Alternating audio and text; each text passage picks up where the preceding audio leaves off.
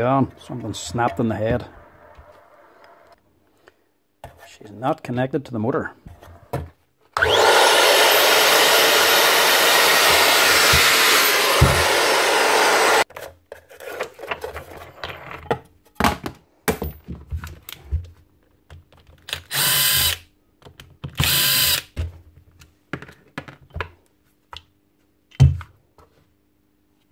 Well, that would be why.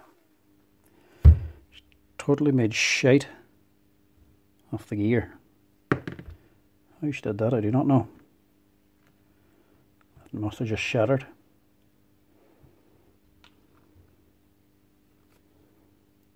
The actual crown gear doesn't look to be damaged.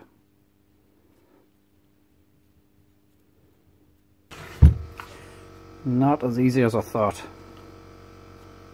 Bust the head. Actual lock pin's about to break off.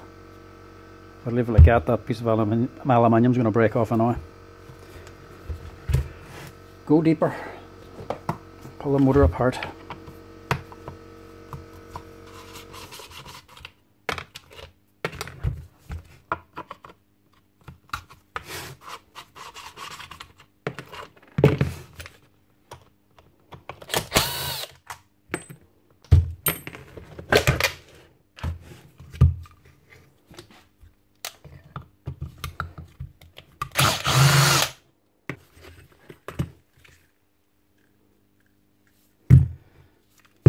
Bearing's okay. Get rid of that. New gear head. New bevel gear.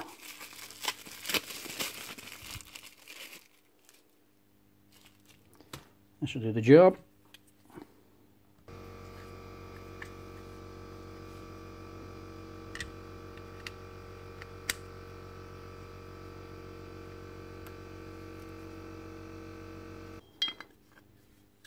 You have to go into here and here.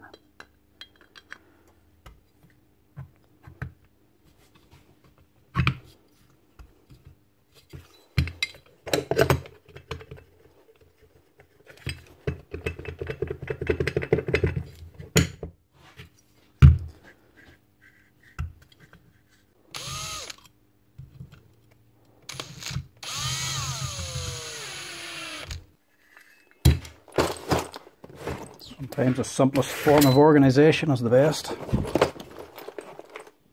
Old biscuit boxes with old foam tubes inside.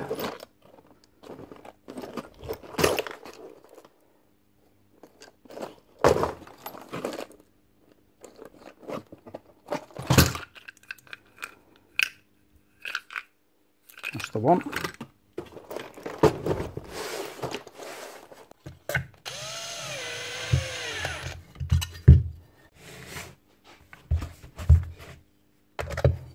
Put it back the way he had it.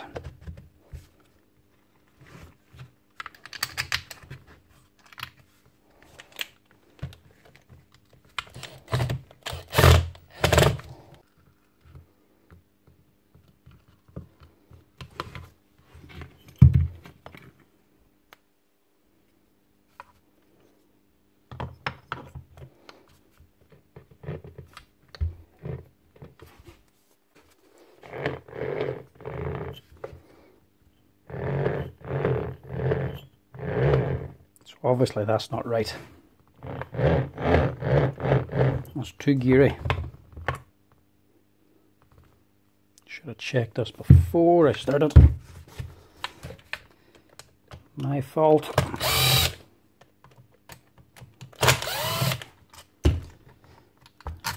I looked up the part number. I got the first gear and stuck it in. Should have looked up the original Makita sheets. I'm dealing with gears, it can be tricky. Because Makita eventually might upgrade the parts or change them in some way. And that's what's happened here, I would imagine.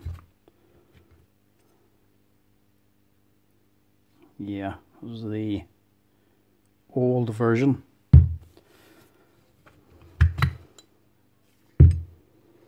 Right. See if this number's right. Yeah, I'm wrong. That number is of the new model, the newer part number for this model of machine. I have old Makita software from like 2006, and it tells you when you click on the part, updated part numbers. So this is the current or the original model. Actual bottom of the bevel gear, the crown gear, sorry, it's flat. The newer version, there's an actual line cut on to identify it. This is of the newer version. This is the older version. Not much difference between them. Might be about half a mil, but it'll be enough to interfere with them gears. So there's the old gear, so I need to put on the old bevel gear, which I luckily still have in stock, so I don't have to change that gear. Hopefully anyway.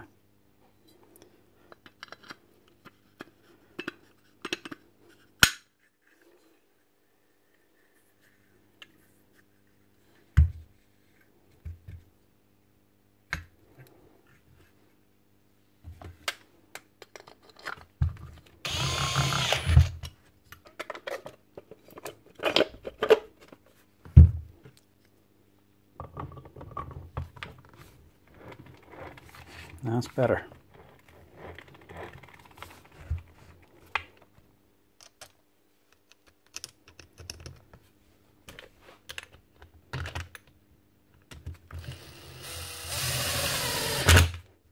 That's better. You wouldn't want to stick your hand against it now when it's running.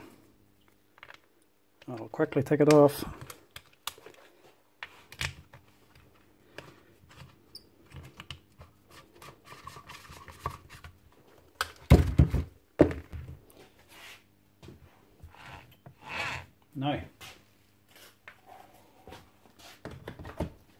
Now she should run.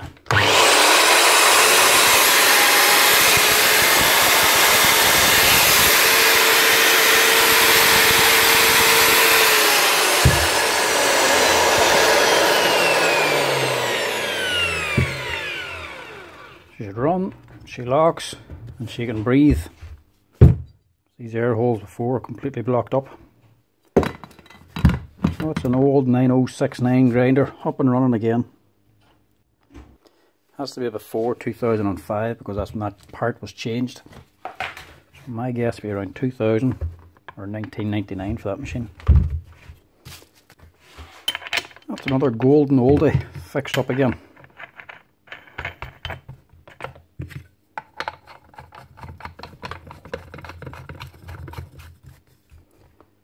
A new gear, a new gear head. Not so bad. A decent grinder to keep as well. They were quite a powerful grinder. As you can see, they lasted.